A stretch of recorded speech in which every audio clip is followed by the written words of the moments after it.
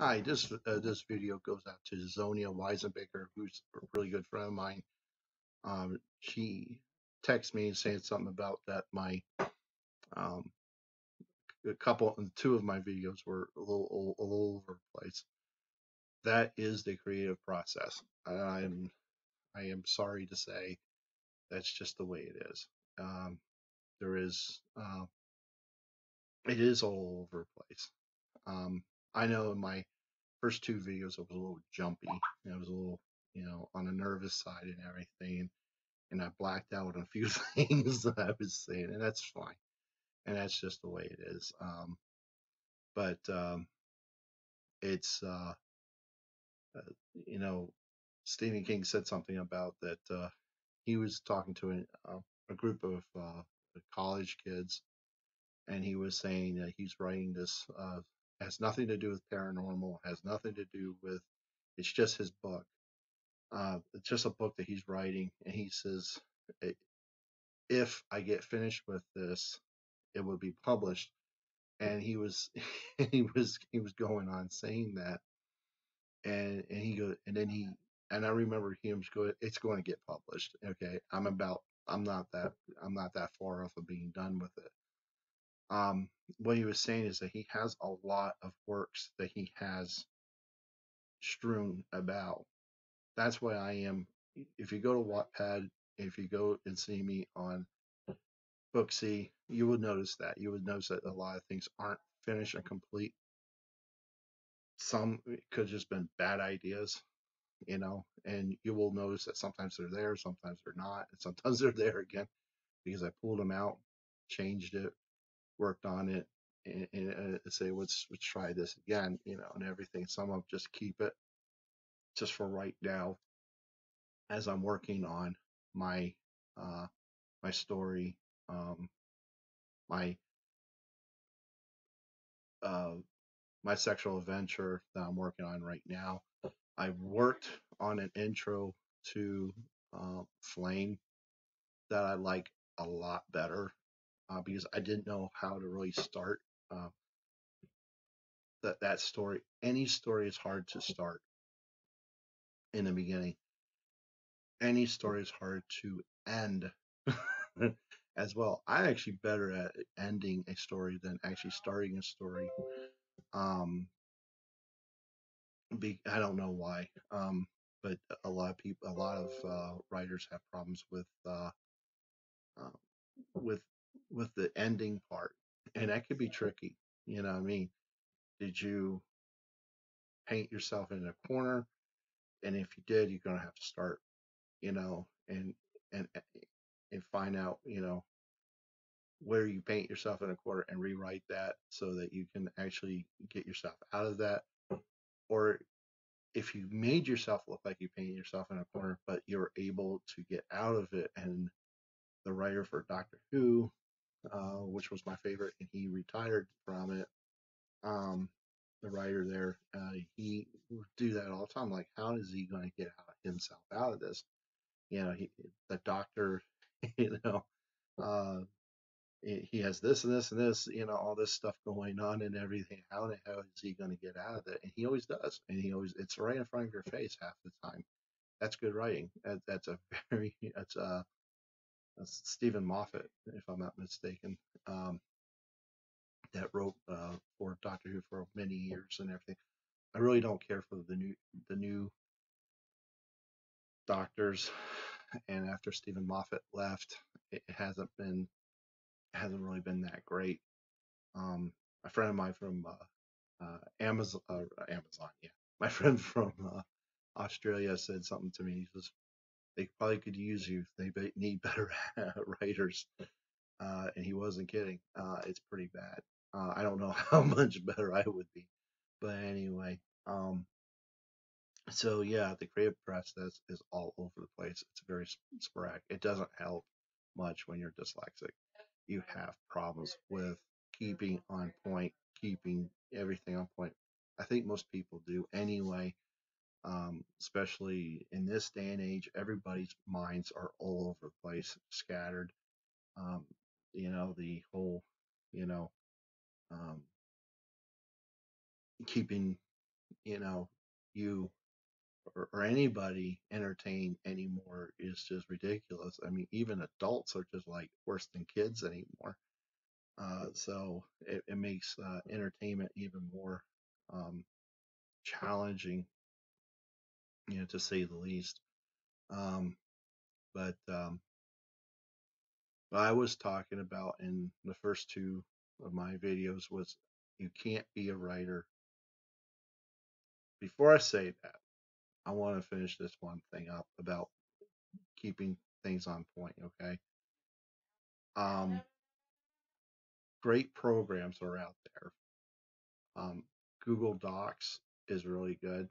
I like it. I also have problems with it too. I have noticed I have made changes and changes and changes, and they would say save, save, save, and I'm like, okay, good. And then I notice that it seems like it goes into default into what you last said, and you're like, I already fixed this. What is going on? I've had that happen to me. Um, if you change it here on your laptop, it takes a while for the cellular, mobile device to catch up with it. Sometimes that happens. You have to kind of open it up, and I know about linking it, and all that. It is what it is. I do like it though. It's a good program. Google Docs, because you know then you can store, then you can make little folders for it, and you can put, whatever folder you want, like my sexual adventure and all these chapters are in these, and everything, and they're very accessible to you. What I really do like is Scrivener. Scrivener is one of my favorites. It's one of my favorite softwares. It is daunting. It's very daunting to learn at first, but it's worth it. It's definitely worth it. What I really like about it is that you can make character notes. You can make notes for your places of where they are, England, and all that, and then you could store pictures of places like England, so you could have a visual effect as you're writing this. So I mean, you're not totally making everything up, but you have a good a template of what you're looking at and everything. And Scrivener is only $45. Uh, you could try it for free.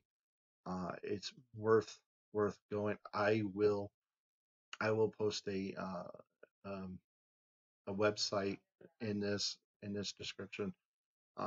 So just look in the bottom for it and everything. I think you'll really, really, really enjoy it. Um, and then there's other programs I really can't remember right now. But Scrivener also has, what's really nice with Scrivener, they even have a pegboard, so you can make little notes and put them on the peg, virtual pegboard and everything, instead of having it all over your house. I never really used the index card. I never really understood how to use that and everything. I usually can stay on point when I'm writing. I don't really have a problem with that. Sometimes I forget, what I mean. Like I said in one of those videos, I said blue eyes and it was green, and it's just easy stuff you can fix. And some people's eyes do change color. Some people will have blue, and some, and that does happen. But I'm not going to be lazy and just let it go like that. It's going to be blue. Um, so anyway, uh, like I said, the creative process is over. I think that's why dyslexic people do well in creativity, because their minds are all over the place anyway. Um, and it's just kind of, when you have an idea, you have to hone it in, and you got to keep that, and everything. And another thing too is that you get bored with it, and that's why I have a lot of other projects going on, so I don't get bored, as well. So, and if I'm stuck and I don't know where to go with this, then I'll just, you know, um, work on something else and everything. So yeah, Scrivener, Google Docs, and there's another one. It's right at the tip of my tongue, and I just can't think of it right now. Uh, to help you, hell, Windows has tons of other stuff that you can use. Um, uh, if you don't want to use Windows, Office, I paid, I think it was like, it's almost $20. It's like 15, I think 15 or $16. I use Trio. It's on Google. It's on Microsoft's Office or store, App Store, and everything. I think it's great. It's exactly like Office Suite. You get everything, spreadsheets and all that, and all that stuff. If you like to work on that, there's tons of programs that you can really do um, to keep yourself organized. Think Scrivener, I think, is just the best. It's at your fingertips because if you can't remember your character's name, you have it right there, and you can drop it down, see the list, keep continue to write, and keep looking. And I was also saying about in my first video, like chapters and things like that, and how things are written. Like I said, if you're dyslexic, listen to audiobooks. I do. It works. It's so much better. Um, and then if you really, what I really like to do is that when I buy a book on Amazon, I would get the audio version with it. It's usually a few more dollars. It's not going to hurt anybody. Then you do that, and then you listen to it, and then you read uh, the book, or you read the book side by side while listening to it or whatever. I also have uh, Google Fire, or well, it's the tablet, not Fire, but but yeah, it's the Google tablet and or Amazon tablet, um, and it has a new function now. It can actually read the whole book to you too, as well. Then you can learn how do they write a whisper? How do they write? How did this particular writer wrote in a hillbilly accent or a French accent, or whatever. Um, you really shouldn't write dialect. It's just going to really screw up. I started that was Flame, and it was in Wales for some reason. I really liked Wales, and I thought Wales and werewolves could actually be kind of cool. Werewolves in Wales could be kind of cool, and I thought that'd be kind of neat and everything. Um, so yeah, um, writing dialect. You like I said, you can have little nuances in how they, if they're uneducated, instead of poor, it's Paul, or what I mean. Someone who's uneducated might actually mispronounce a certain word. I do it all the time. It doesn't mean I'm uneducated, but it just means I have a hard time, saying that word, and a lot of times I do. So, um, so that like I said, I think that's a really good advice for everybody, in my opinion. I think it's really, really, really good advice for a lot of people um, that really want it, but they may not have time to sit and really read books all day long. We all have jobs. Stephen King once says, if you don't have time to read, you have time to write. It's totally different. Um, I mean, if I sat down and read all the time, I wouldn't write anything. I wouldn't have the time to do it. Um, so um, you write when you can. I When I'm on break, I use my cell phone, and I use my Google Docs on cell phone, and I start writing when I'm on break, when I'm on lunch, whatever. I'm always writing, no matter where I'm at. And it sucks when you don't have good Wi-Fi connection or good internet connection, and sometimes you can't. But But you do have these things. Someone asked me, it was a woman that asked me at a job site. That was that. She goes, do you write notes and everything? I can pretty much retain information pretty good in my head and everything. Um, Second, of course, it's low battery. Hold on. Oh, it just fell off. Stupid. I was wondering why it was so dim. So anyway, yeah, I'm pretty good at retaining information anyway. So, but I have, I've had ideas, you know, when I'm in bed sleeping and everything, and I thought I'll remember it. I can't remember it to save my life. Just can't remember it. So so that happens, or you remember fragments of it and everything. So it's all about keeping yourself organized, and I think it's more harder for guys than it is for women. Um, you know, it's just the way it is. Um, uh, the two the two differences, and everything. Um, Another thing too is that you gotta think about what you want to, um, what point of view. And that was the thing that I really never really thought too much about. I remember Zonia asking me, well, "What point of view is this from?" You get people, and they mean well and everything, but sometimes some people want, they just, it's almost like it's like they, it's like they want to have insight to something. You really can't worry about point of view when you're writing your first draft. You can't worry about it.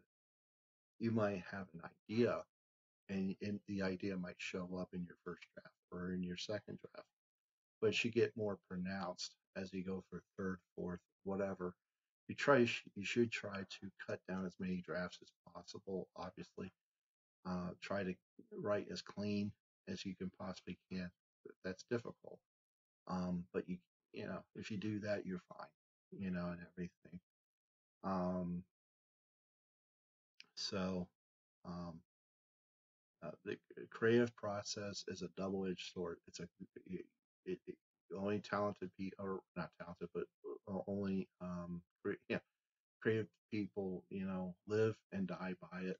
You know, not all ideas are going to be good. Not all ideas are going to turn into books. Not all ideas are going to be short stories. Not all ideas are going to be published.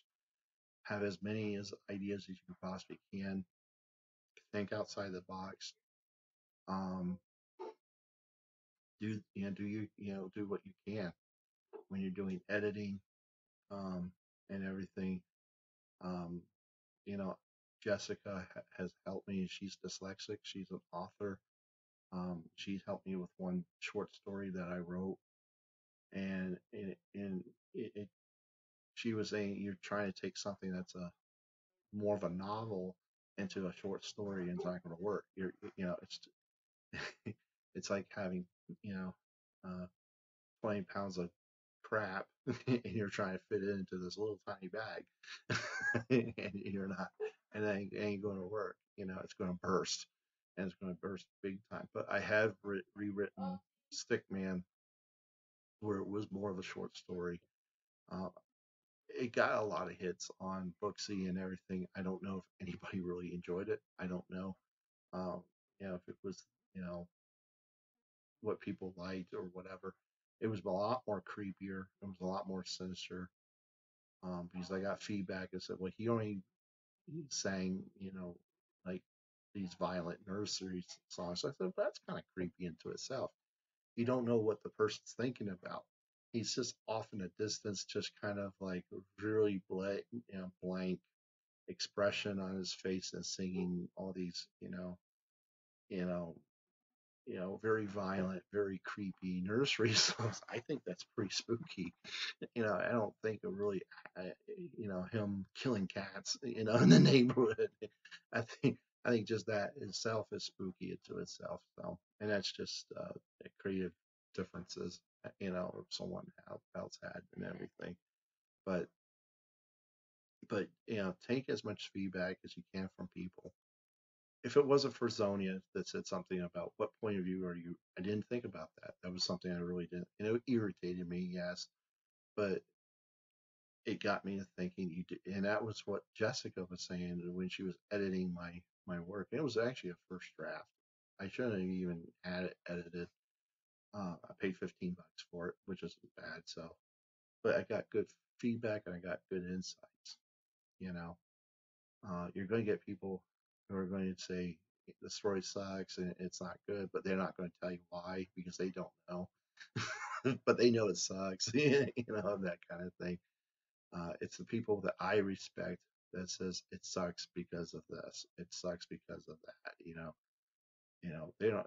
A lot of people don't worry about um, the spelling mistakes that you're going to make or whatever. Um, they just worry about the ones who are more professional and looking at something like that. What they're more worried about is the story itself. They At the end they will talk about the spelling corrections. You need to correct this because that's not the right word for that. And I get mixed up with then, then, and then THAN versus THEN. I get that and there, THERE. Then like he's over there, and then the possessive that's theirs. It gets kind of complicated, but I figured it out. It's not that bad. And once you keep writing and and the main thing is gotta keep writing. You gotta keep writing. You're not going to get any better. Um, that's to all the dyslexic people out there. It's going to be painful. Even if you don't want to be a writer, people are going to judge you by how you articulate yourself on paper or how you articulate yourself by voice. We prefer to do it by voice, you know, um, but by paper it sucks. I mean, it really does for a person who's dyslexic. Um, I was at a hairdresser, someone cut my hair recently, and she has this like she I understand exactly what you're talking about, and the only way you can really describe dyslexia to somebody who doesn't have it. And I was kind of wondering if this is how she felt with it. Well, beautiful, very attractive woman, and I said it's like living in a mirage. Because when I read my stuff, all the things that are wrong, I actually read it as right, and because that's how I see it. And then when I, and that when I turn like book reports in when I was a kid in elementary or even junior high, mostly junior high, to Mr. Dylan Snyder, and he was like, "This is gibberish. This makes absolutely no sense," but it made complete sense to me. So, so it's like almost like an autocorrect in your head. You know what I mean? So what you're seeing is not really what it's there. My ex-wife in Florida, Allison, she would notice when I do math. She says, I can't believe how many times you have to check yourself in that one. She says, you exhaust me by doing it because I said, but I can't trust my eyes or what I'm seeing. What I'm seeing isn't always what I'm seeing. You know what I mean? It gets better as you get older. I think the reason why it gets better as you get older is because your brain slows down a little bit. And I find out more and more when I'm writing that I'm not taking my time to think about what I'm saying. It's not the fact I'm rushing myself. It's just the fact that my mind is moving a lot faster than what the rest of my body can move. And so as you get older, you get a little bit more, you kind of slow down, you know, you slow down a little bit in your thinking and it's more clear. And I think that's why you're absorbing a lot more stuff. So, uh, I would like to read what I wrote on Flame. either later on today or maybe tomorrow. I'm not sure, because I got a few appointments that I gotta get to. So I'm putting all these videos out as much as I can when I have the time. Um, but um, but yeah, another thing I want to say too is, um, I'm planning on making my stories into audio. I could I could do that through Booksy. Booksy has a page where you can actually put your stories in audio. Now I would have to record my voice on a separate on a laptop, then transfer it over, to Booksy and everything. And I'm going to see how that works out, because I have friends that probably will have a real hard time reading some of my stuff, and I want my stuff to be as accessible to everybody as much as I possibly can. It's just fair, I mean, if you can write a whole book in Braille, you could make audio videos or audio, you know, uh, recordings on your book and everything. So that being said, this is going to be it. So keep writing. See ya.